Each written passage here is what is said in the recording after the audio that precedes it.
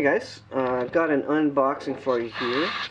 This is a Sabrent toaster, hard drive docking station, also known as a hard drive toaster. Why? Because you actually stick the hard drive in the top of the docking station, and you can kind of somewhat hot swap it. Not really, but it's easier than putting it in an external hard drive case. So this unit is compatible with Windows, OS X. It's USB 3.0, but it's backwards compatible to USB 2. Plug and play, of course they say. It handles 2.5 inch and 3.5 inch hard drives. 2.5 inch is obviously the laptop hard drive, and the 3.5 inch is the computer hard drive.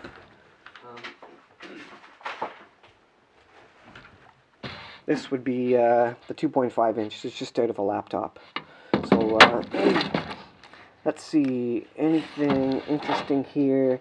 It kind of shows you the connections. You stick the hard drive in, you plug it into your PC or your laptop, and you're good to go.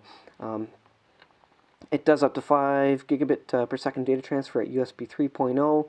It's hot swappable apparently. That's kind of interesting. I don't know if hot swappable actually means I can stick the hard drive in and yank it out at any time. Maybe, if that was the case, that's pretty cool. This comes with a docking station, power adapter, and the USB cable. And it shouldn't require any software, I don't think. So yeah, I'm going to open it. I haven't even taken the plastic off it yet.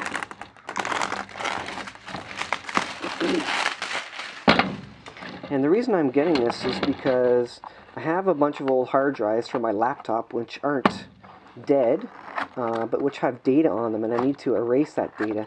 And I didn't really want to buy a hard drive enclosure, because then I'm stuck to either a 3.5 inch hard drive enclosure or a 2.5 inch hard drive enclosure. Now on the 3.5 I could probably jam a SATA 2.5 inch in there, but it would flop around. It's not ideal.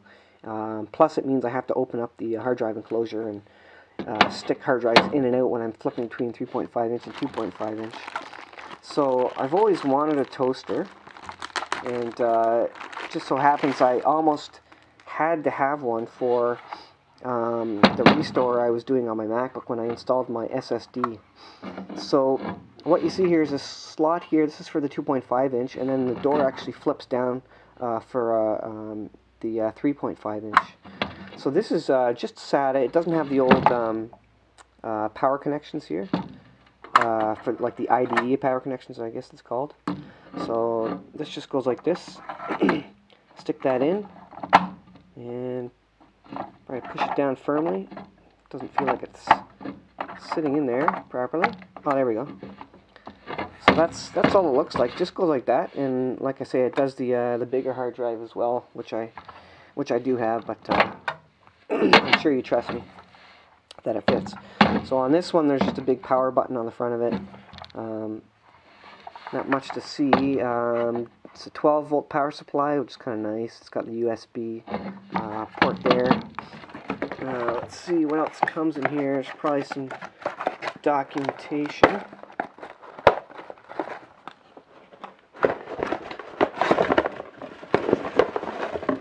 Not easy to get out. Alright.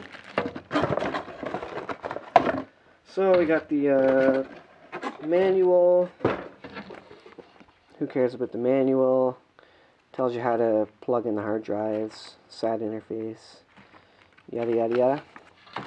And you got your USB cable and your power supply. So that is it. What I'll do, I'll probably do a video of me using this and just showing you how it works.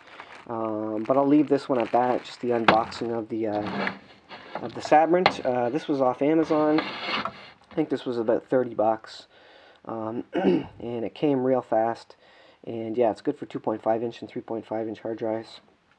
And it just, it's a different way to plug in extra hard drives that you have for cloning or backing up purposes. It's a lot quicker than having to use a hard drive enclosure, which is kind of the usual method of having a backup drive or cloning a drive. So this is real handy if you got lots of drives sitting around. You need to erase them or clone your hard drive real fast, or check a hard drive real fast for data. Mainly what I'm going to use it for is maybe cloning, but mainly I'm going to use it for scrubbing my old hard drives so that I can then put them in the garbage and take them to the waste facility that deals with technological waste, because I don't want my data just being out there all over the place. Alright, so that's it. I hope you guys found that helpful, and I will do a bit of a review on this, and I'll show you how to use it in another video. So far.